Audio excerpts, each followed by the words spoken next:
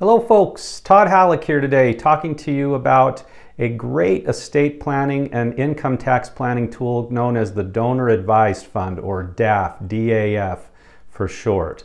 A DAF is an entity or a fund that's set up by a charitable organization to receive donations of cash or other property from you.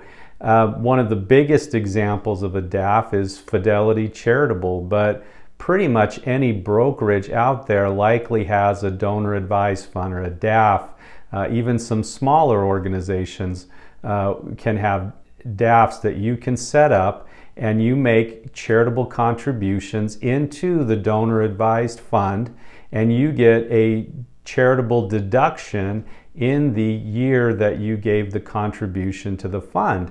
But the trick is to DAFs is the money itself doesn't have to go to charity in that given year. And you can make donations to a DAF for income tax purposes in the same way that you can make them to an existing charitable organization like your church or the Red Cross or something like that, meaning you're limited to 50% of your adjusted gross income.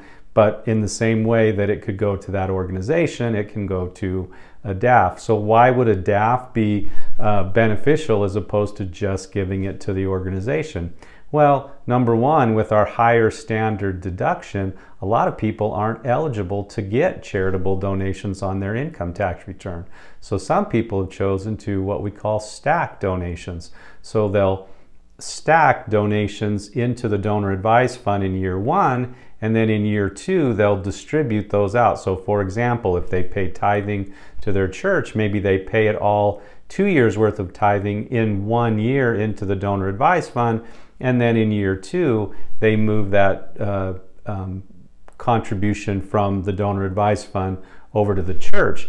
They take the deduction to the DAF in year one, and then they take the standard deduction in year two.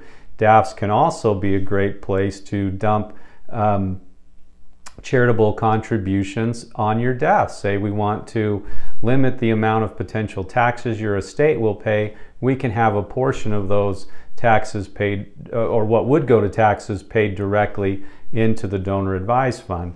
If you're selling your business or you're selling appreciated real property, some donor advised funds will work with you and they will take a donation in advance of the sale. Then they will participate in the sale, and what is sold by the donor advised fund isn't subject to capital gains tax. So there's some real versatility to the donor advised fund. The donor advised fund itself is a 501c3 charitable organization, just like in many ways your church or the Red Cross or institutions like that. There's one big exception though, and that comes with what we call the qualified charitable distribution. This is for people 70 and a half, where they can make charitable contributions directly from their retirement account, their IRA, their 401k, into an operating charity. And that's kind of the secret, right? A donor advised fund is not an operating charity, and so those QCDs, qualified charitable distributions, cannot be paid over to a donor advised fund. But pretty much any other type of charitable contribution that you want to make, you could make to a donor advised fund. Maybe you don't want to make the distribution today, maybe to the charity, maybe you want to make it down the road. Donor advised fund's a great instrument for that. You can give pretty much any kind of asset you want to the donor advised fund, but they're probably not going to want to keep gifts of closely held business stock or real estate. They're going to want to see that be sold relatively quickly and turned into a more liquid investment. One of the nice things about donor advised funds is that if you don't want the charity to know where the gift is coming from, you can do so anonymously, so it just looks like a gift from the donor advised fund, and as opposed to you personally, so you won't have the charities necessarily contacting you and wanting to solicit additional donations. So there's a level of anonymity. it's the money inside the donor advised fund grows tax-free, so it's not growing subject to future income tax or estate tax. It's growing tax-free. What are some of the cons of donor advised fund? Well, they do come with, most of them come with fees. It used to be a little bit cost prohibitive to get in, meaning your initial contribution was quite large, but many, I mean, I think I see Schwab and Fidelity, you can actually start with nothing, right? You don't have to make any initial contribution. Some are only a couple thousand or a few $1,000s. So the initial entry contribution isn't as significant as it once was. But when you do put money in there, there are fees. Some institutions may have limitations on who you can make distributions to. While there's no law that requires an annual distribution out of your DAF, some institutions may require that you make an annual distribution from your DAF to an operating charity. There could be some limitations on grant making. And like I mentioned earlier, that some DAFs may require that you give to charities that they're affiliated with. Some may prevent you from giving to charities that you might otherwise want to give to. And so therefore you should look into, before you set up a DAF, what sort of limitations are going to exist in terms of grant making in the future.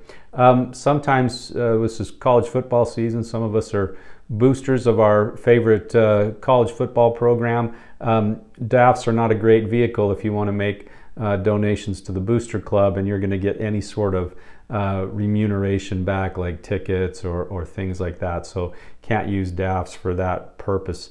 And once it's in the DAF, I mean, you're going to be limited in your investing to the investment opportunities that are available for in the donor advised fund. I mean, they may have 50 or 100 different mutual funds that you could invest in, or maybe less. Sometimes you're generally not going to be investing directly in individual stocks, and like I said before, not going to be investing in closely held businesses or real estate. If you're wanting to do things like that long term, private foundations might be a better way to go if there's enough capital to justify it. But a donor advised fund, really anybody can do it. And frankly, the number one benefit of a donor advised fund is it's an opportunity to create an atmosphere of giving in your family. You can create a legacy within your family by funding, putting assets into that donor advised fund, allowing it to grow over time, and involving your family members, even for multiple generations, into that giving process to really teach them the importance of giving back. So I can't sing the praises of a donor advised fund enough. I can't think of any good reason why a person shouldn't have it, whether regardless of income, regardless of asset size. I think a donor advised fund can be a great vehicle for both income tax and estate tax planning. We're sitting here today, September 11th of 2023, when I'm filming this video. We've got just a few months left in the year. Great time to get one set up in advance of any sort of year-end giving that you might want to do. So take a look at donor advised funds, see if they can't help you. I bet they can. And we hope you've enjoyed this. And if you ever need help with planning, make sure you're talking to a qualified advisor.